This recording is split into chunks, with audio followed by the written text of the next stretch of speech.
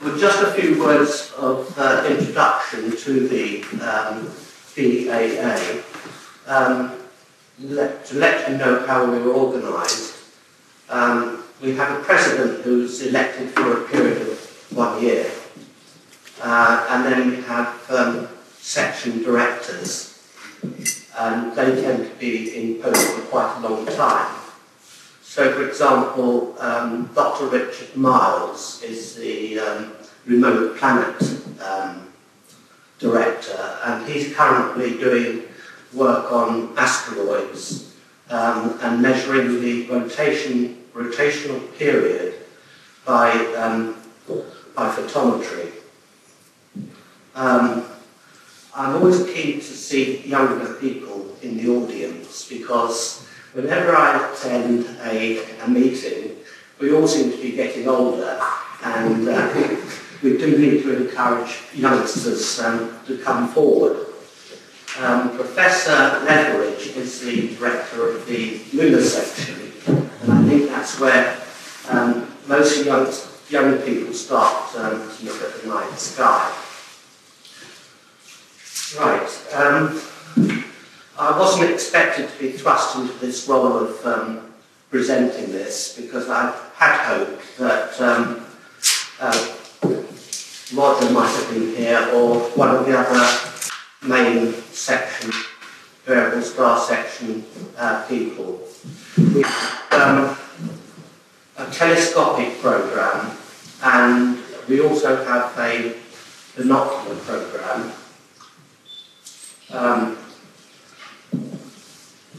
And an eclipsing binary section, and they use DES just uses an ordinary DSLR mounted on a tripod with a fairly long focus telephoto lens. Well, coming back to our database, we can start with the presentation.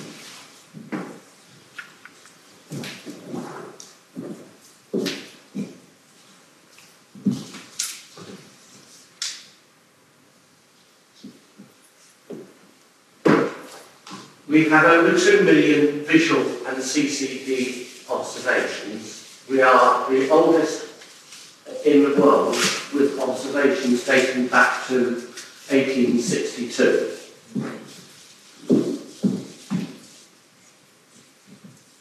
Over 2,000 stars are monitored. We have over 900 observers. Quite a few of the observers have monitored over 100,000 observations.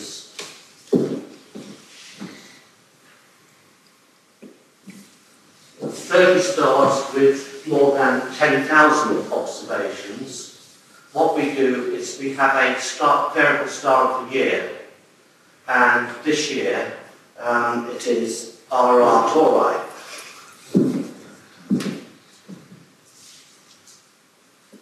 Anyone can view light curves and download data using that link.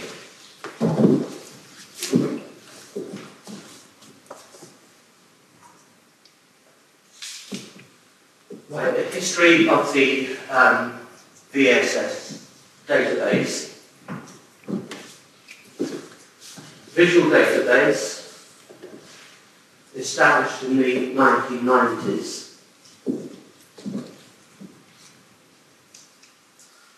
Have light curves and data tables which can be created quickly.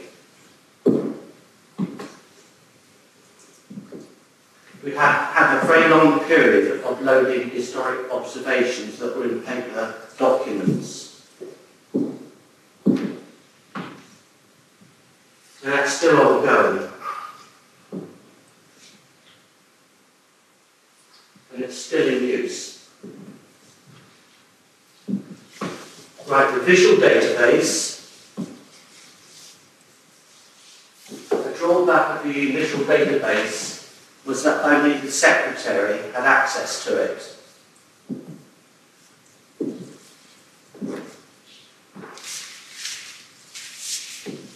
Therefore, he was required to produce data when requested.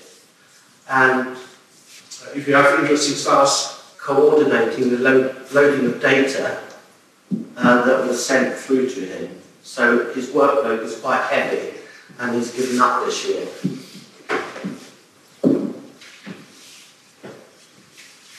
The CCD database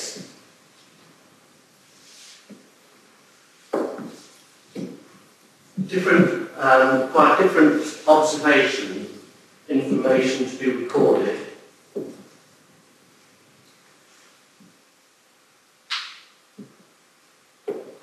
In early 2000s, Andrew Wilson created a new database for the CCD data. He's the director of the computing section.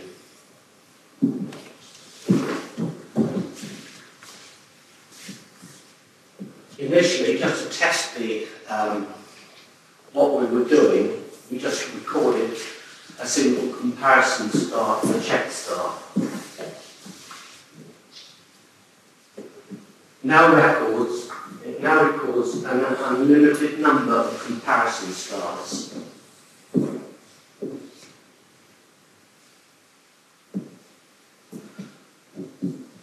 Ideally, observers submit instrumental magnitudes to allow reduction of observations.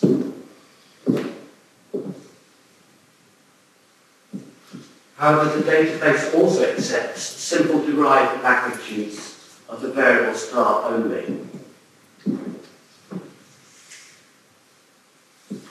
Online database development is necessary to redesign the databases so that it could be easily accessed via the internet. A graphic representation is also required in the form of a light curve.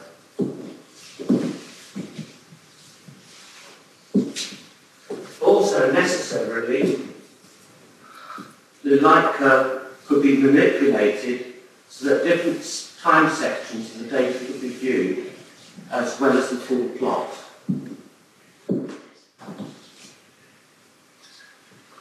A search facility was added due to the number of recorded stars and the multiple designations that a star can have these days.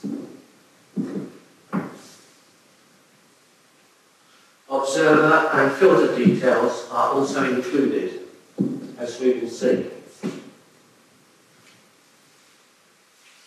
Finally, the online database goes live.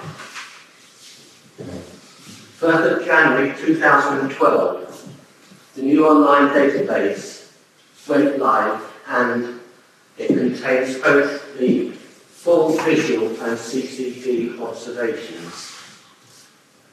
It enables anyone to easily review and download data. This is merely phase 1 of a complete overhaul of the EuroVS databases. Phase 2 will allow observers to submit observations online, should they wish to do so. And I think that we've now reached the stage where phase 2 is capable of doing that for visual observations. Once this has happened, then the old visual and CC databases will be decommissioned. Accessing data.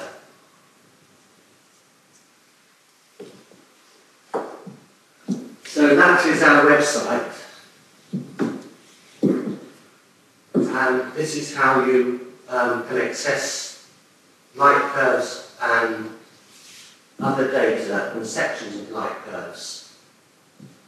Access the EuroVS database there. Review data for a star.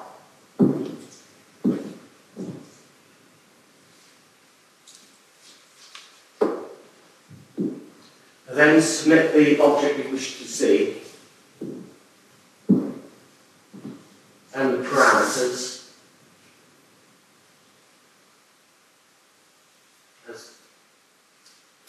So we've picked RR Tori, which I explained was variable start of the year.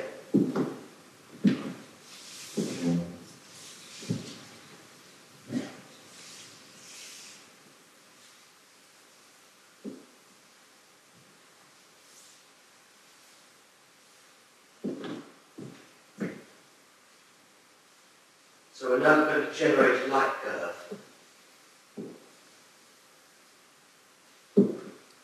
That's a light curve for RR Tori. And it gives details of who the observers were.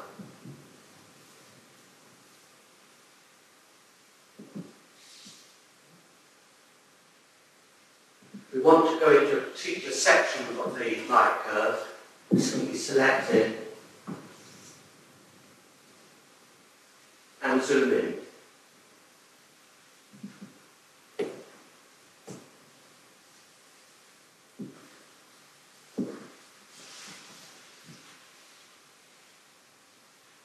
And it gives details of negative observations are across. Triangle is right down, otherwise circles is visual, and the diamond is the CCD. The results of zooming in, we can zoom in further.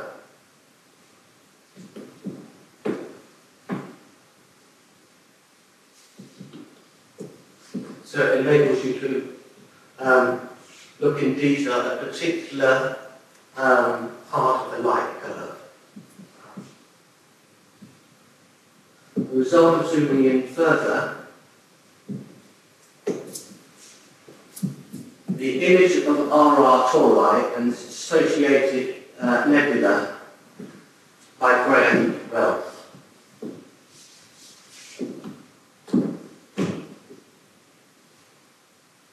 The table of data can be downloaded.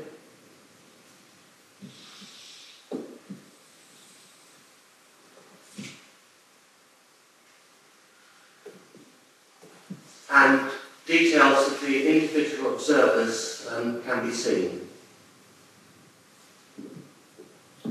together with the method, if filters were used,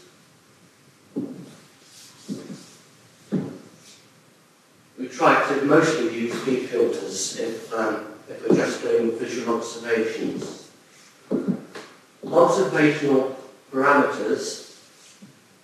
You can search for a star using the filter box.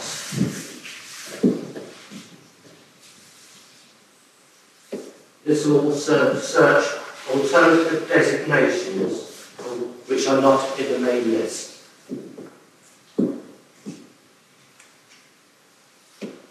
The date range is in UT or JD, and they can both be converted to one or the other. And you can deselect any observational method that are not required. And select filters and observers as required. Other selected stars in the database. This is a light curve for Z.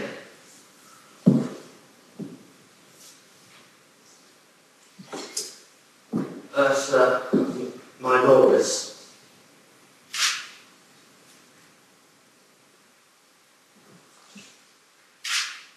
And you can see the crosses were the negative observations. The light curve for CG Draconis. All the data.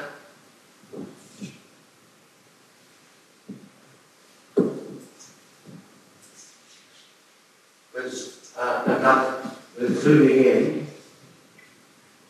and the CCD observations are the buttons on the form. For a start, we do ask that our data be acknowledged.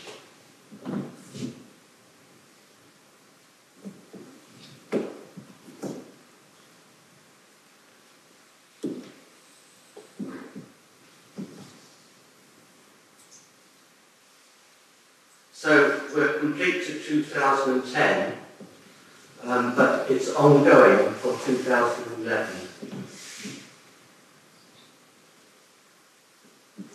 Other buttons: variable star, star alias names, observers and sequences. The variable star lists all the stars in the database, more than 2,000. Star alias names. Sequences just lists all sequences and other data of little interest to the average observer. And observers, including summary, pictured here.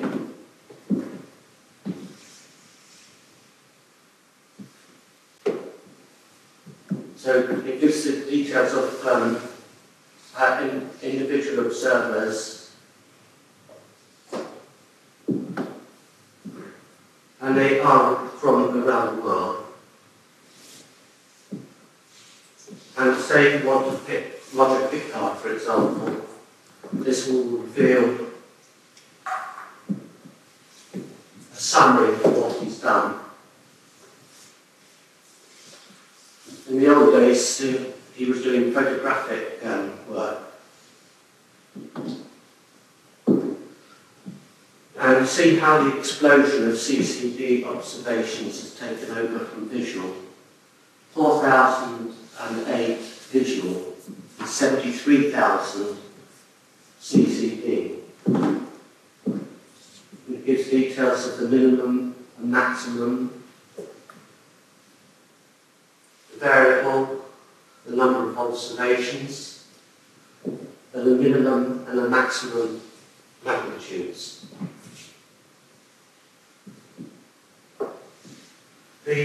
Our database has the unique ability to reproduce magnitudes.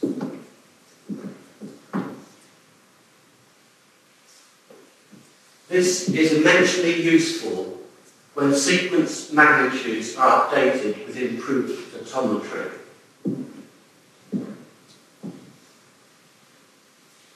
This is made possible by two critical factors. The full measurement is recorded as in a visual observation B2B 3C.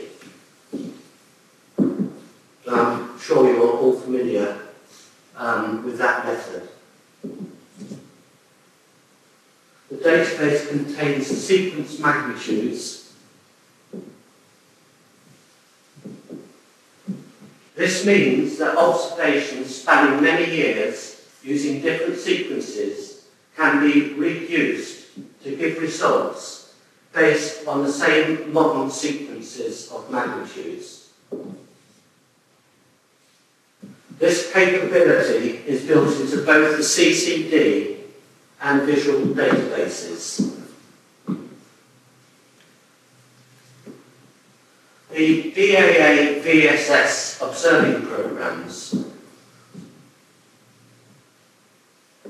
The section divides the stars it observes into several programs. Telescopic, which consists of our old favourites, Limaras, that can be predicted, eruptives, CVs, and other types. Binocular, mainly red semi-regulars. Recurrent objects, generally covers unobserved CVs with periods in excess of 1 year. Eclipsing binaries, mainly for visual observers, but CCD and DSLR now being contributed. You observe the advantage of doing visual observations is that you can monitor a star for quite a long period, and when you see something happening, an eruption taking place, for example, then the CCD observers can then concentrate on that object.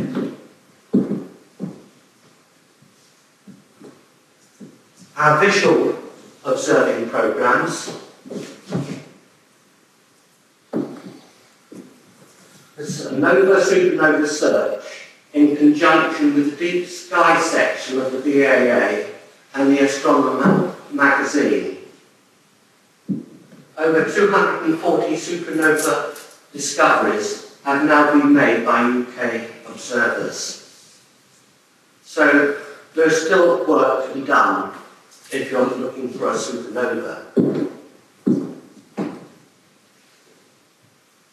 Eclipsing dwarf nova, we set up an attempt to discover eclipses in these objects. Identification, classification and correction of errors, and also checking on the discovery of new observers, new variables. CCD designed to help those with CCDs to obtain scientific results and covers CVs in the main, but not exclusively, because I think I found it quite difficult to get started with a CCD camera, having been a visual observer, and the help you can obtain from Richard Miles and others. And we've also produced a guide on how to do this, which is on the counter there. The future. Online submission of data. Displaying both the date and the JD when viewing light curves. Option to display and download reduced magnitudes as well as your original observed magnitude. More as the need may arise. Summary. Online database is a great improvement on what was available until now. Previously, director or secretary had to download and email observations to interested parties. Now people can do it for themselves. And it's not impossible without the efforts of the database secretary, Andy Wilson, to whom Roger is eternally grateful.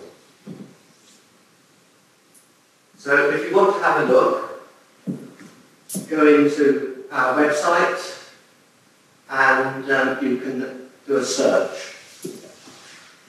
I don't know if it's possible now to go online. So currently, how is the reporting or submitting the observations being done right now? So if I would want to submit some observations, yes, how would I do it? Right, well, hopefully I'll show you, if you can go to our website, I'll show you how you can do that. Oh yeah. Are you a visual observer? Visual, yes. Right, well that's two methods. One is to use an Excel spreadsheet, yeah, and the other is to use a script. Yeah. And I'll show you if you can get onto our website.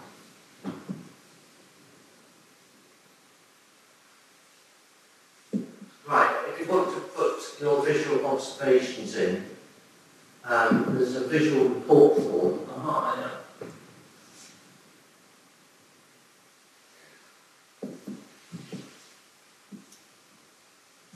And as I said, there are two methods. One is to use an Microsoft Excel spreadsheet. Yeah. You have some kind of free format in the... Yes, we do. Yeah. It's text files. So you can put it in that format. And I think that's the easiest method of doing it. Yeah. And then this has been sent by email or downloaded? Yeah, just download it by email and it will come through to us. Yeah. And in those estimate column, those letters A and B refer the names given to the conversions are in your own house. And that will simply download. And we're using the same the CCD observations. Use a piece of software. It's AIW for Win. And it will that piece of software and will enable you to do photometry. And then once you've done that, that data will be automatically linked from that piece of software into our database. Yes. Is this database also linked somehow to the EuroVS? Well, it's separate. We do have links to the EuroVS, and we're always a bit careful about how one should actually submit the data because there's a jeopardy of recording two sets. So if I were to record my observation to the EuroVS and into our own database, if there's a link between the two, my observations will be counted twice. So, I'm based in the UK and I have access to, if I need advice, I speak to my own people. We also prepare our own, I haven't mentioned, we also prepare our own charts.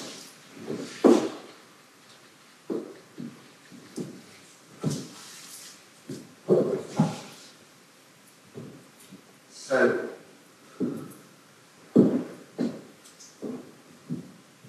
I'll pick the first star I started on, which was EuroVS. And so if you're looking at it visually,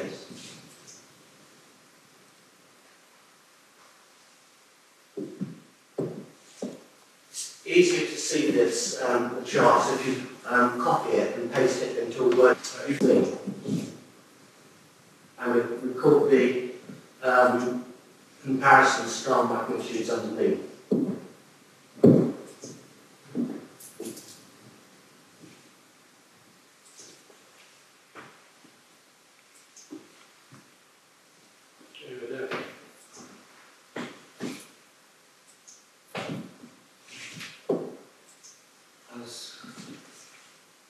So we have a link to Hendon.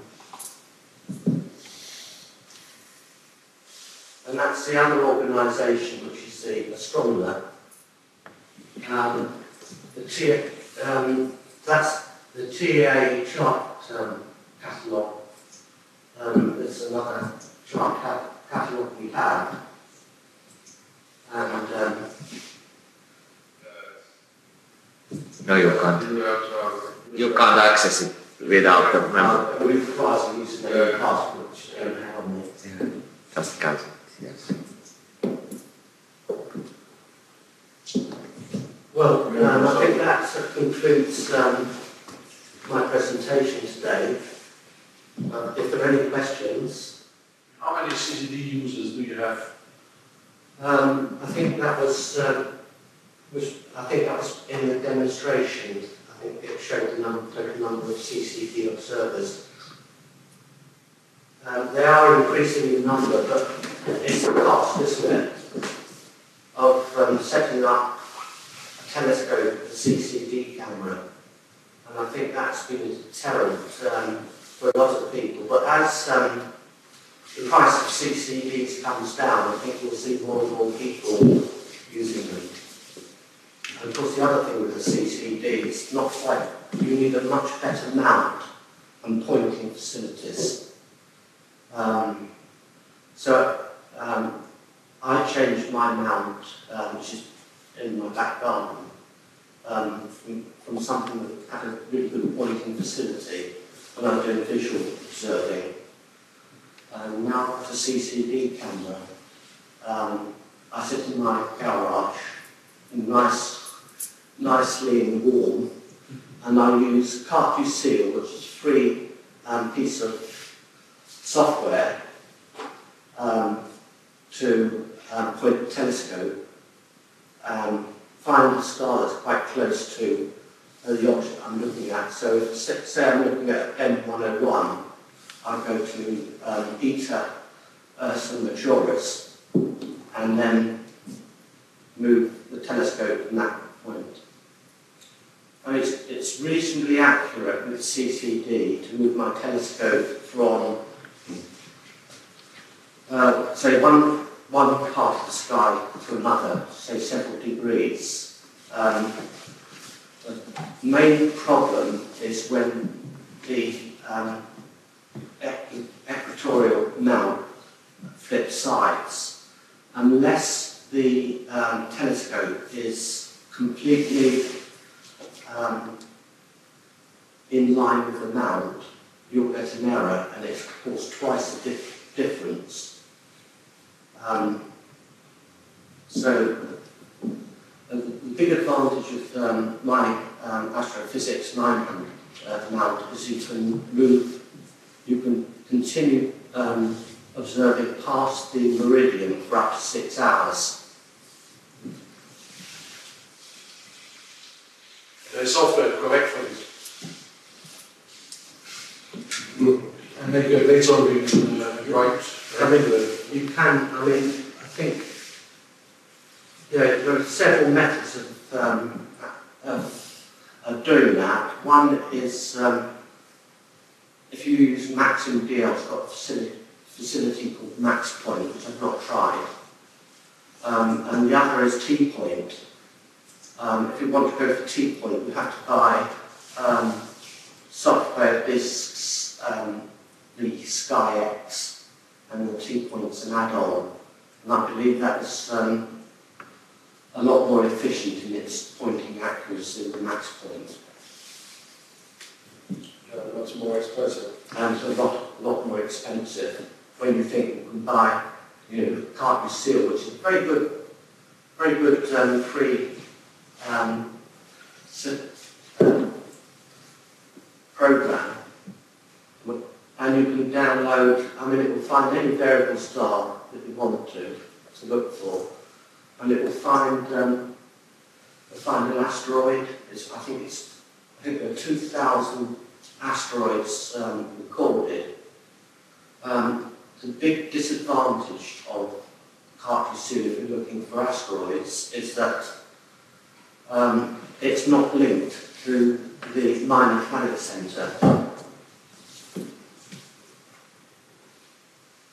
I think you can download yourself new orbital elements and put them in.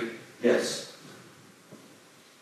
So with I think every other piece of software here, for example, there's I think there's 6 or 7 different pieces of software where the Minor Planet Center has a link, and I've sent them an email saying can't you put Seal on it, because if you could, you can then on the Minor Planet Center's website you can select the asteroid you're interested in and come down. But the variable's no problem. It's got all the NGC objects on it. There's even free software for pointing. It would be nice to have a piece of free software. Yeah, You can find wherever you're pointing on the scar. Yeah. I forgot the name because I'm using CCD Commander and you need Maximdial pinpoint for blade soldering. But there is something else, but I forgot the name. So And it's free. well, I'll go for it. Anything free, I go for. Yeah. You can use Maximdial principle. You can try CCD Commander as well. And it has, I think, 45-day free access. So for pointing, I mean, if you move from west to east on your mount, and you do not have a good pointing, you can at least correct it. Well, I've got Maxim deal, so Yeah, should work. so I'll try that. Yeah, Thank you very much. CCD Commander.